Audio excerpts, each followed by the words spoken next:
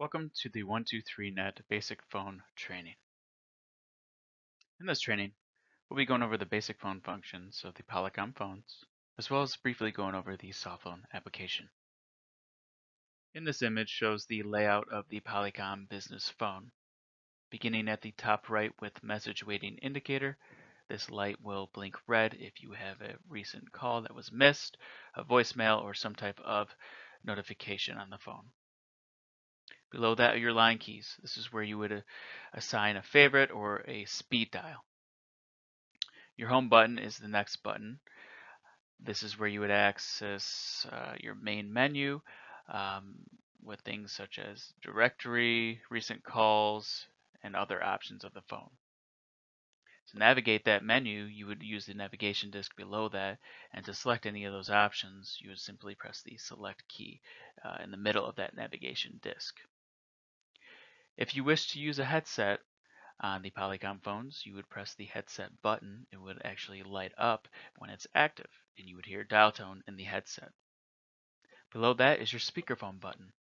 To initiate a call on speakerphone, you would press that. It would light up and initiate the call through the speakerphone on the phone itself.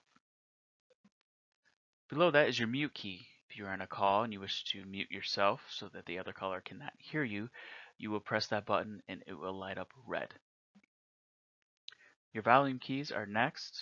When you're on a call, these buttons, when pressed, will either turn the call up or turn the call down.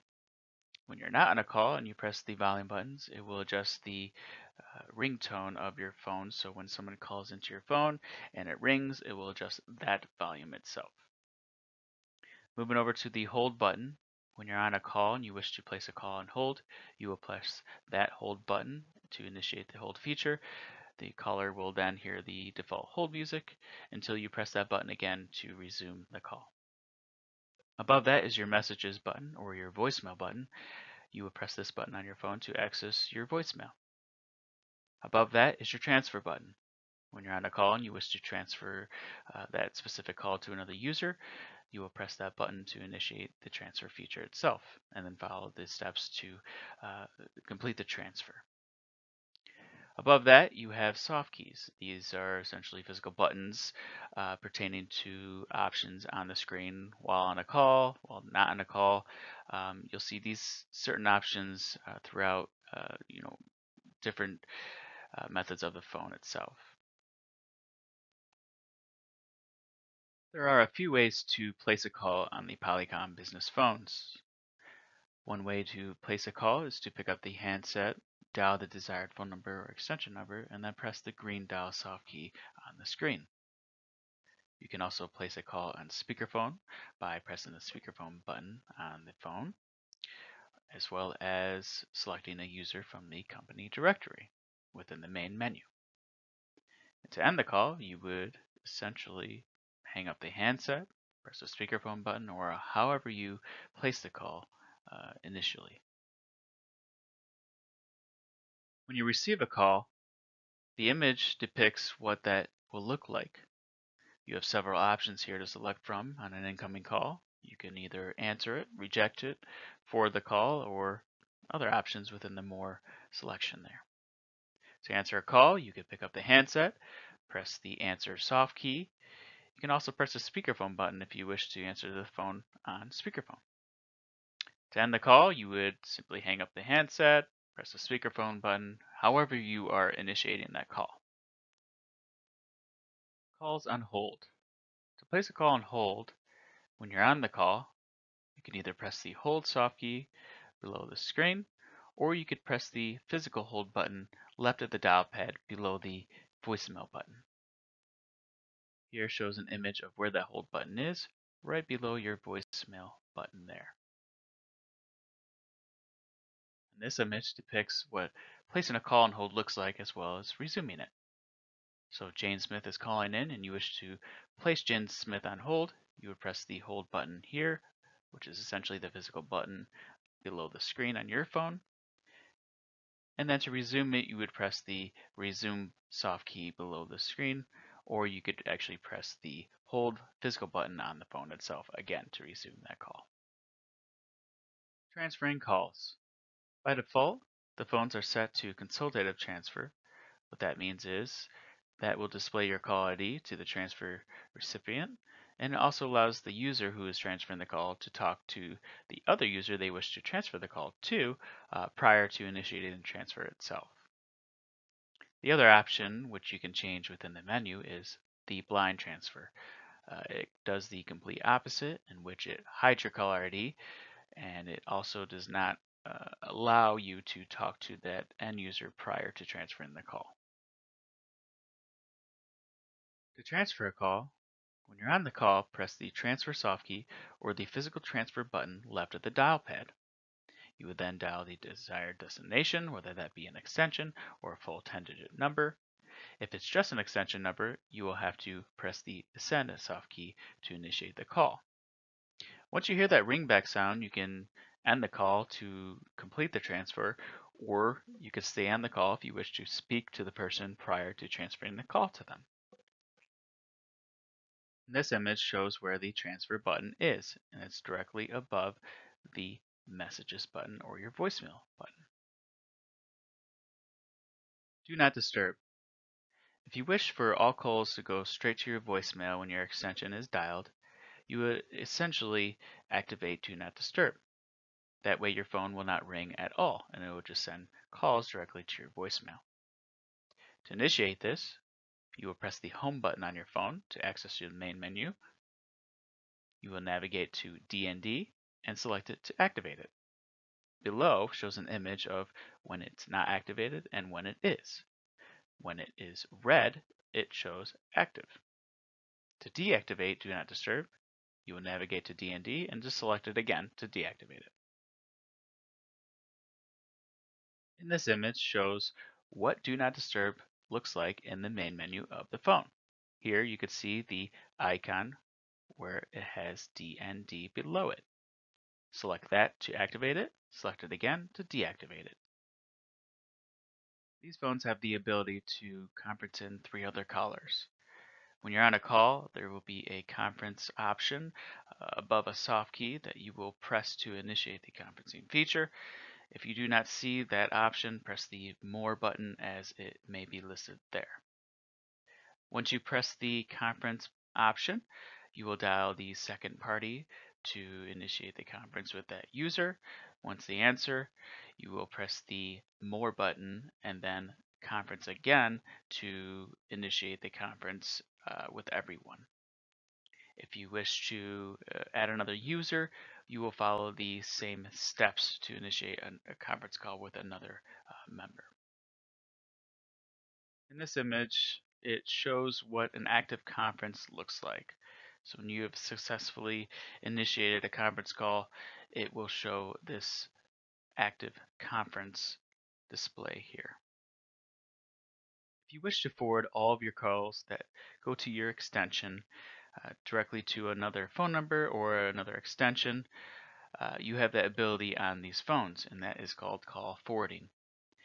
You can access this option by, on the main screen, there should be a forward option.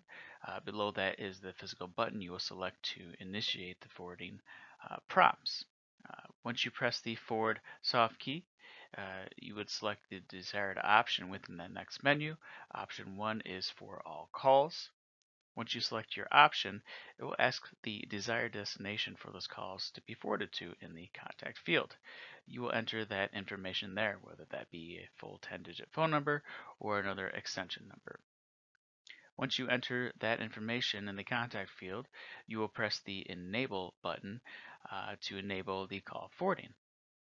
To disable call forwarding, you will follow the same steps, but instead of selecting Enable, you will select Disable to remove the call forwarding. Voicemail access. So there are several ways to access your voicemail on the 123net phone system. The simplest way is to press the voicemail button that is physically located on your phone, left of your dial pad. You are also able to dial *97 directly on your phone to access your voicemail that way. If you wish to access your voicemail from any 123net phone that's not yours, you would dial *98 and follow the prompts to access your specific voicemail box. To access your voicemail externally, say if you have a 10-digit phone number tied directly to your extension number, you would dial that phone number and wait for it to hit your voicemail prompt. Then you would press star to initiate it going into the voicemail options. If you wish to transfer a call directly to voicemail rather than to an extension and have it ring first, you would simply initiate a normal transfer, but instead of just dialing the extension number, you would dial star extension number, as the star initiates the feature of sending it directly to voicemail rather than having it ring and then proceeding with the call normally. Here's an image of the phone layout again, and I just want to show you where the voicemail button is located, which is between the transfer and the hold key buttons. When you do access your voicemail menu, initially these are going to be your options for the voicemail itself. Now you have your normal options here, such as play the message, repeat, delete, etc. But your main mailbox options are going to be in option 0. That is where you'll edit your custom recording for your unavailable message. If you wish to have something custom there, that's where you would essentially perform that action. To view recent calls, missed calls, and other types of calls, press the Home button on the phone to access the main menu. From there, select Directories. Then select Recent Calls, and this will give you a list of all types of calls. This list can also be filtered depending on how you want to view it. 123net has a soft phone application you can download on your cell phone or your computer. It's available on Android, iOS, macOS, and Windows.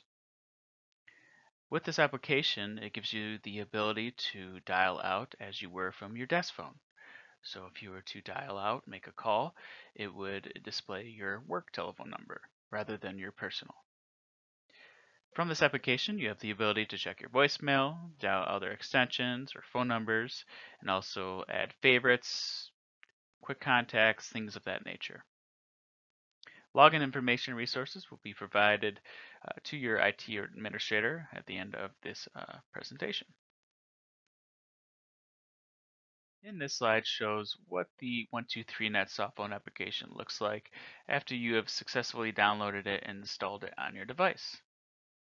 The image on the left shows what the login prompt looks like, and you will be provided credentials from your IT administrator. The image on the right shows what the application looks like after you have logged in successfully. Everything should be good to go if you see green all the way around here. If you see red or any error messages being present, please contact the 123net support team so they can assist you further. To the right here, you have your chat icon. Here's where you would initiate a chat with another user on the 123net phone system. Select that and enter the user you wish to chat with to initiate that chat. Below the chat icon is your voicemail icon. Select that to access your voicemail. Over here, you have an option to where you could select the device you wish to use for audio, whether that be a headset or speakers or your laptop speaker and mic. It's up to you. You could select that device from here and then adjust the volume of that device here.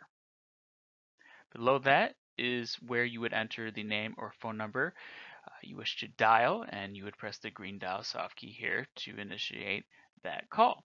Now, if you have a contact that is entered here in your contact icon, that name or number will populate depending on what you have saved there as you begin typing. It's essentially ease of access for that user. You can also use the dial pad itself here to initiate a call to an extension or phone number if you wish, and then press the return key to initiate that call. This icon right here is essentially your favorites. Any contacts that you have listed as favorites will be listed under here. The icon to the right is your recent calls, missed calls. Basically, all of your listed calls will be here. Select that to view that information. You have other preferences at the top here. Feel free to go through them if you feel comfortable and wish to.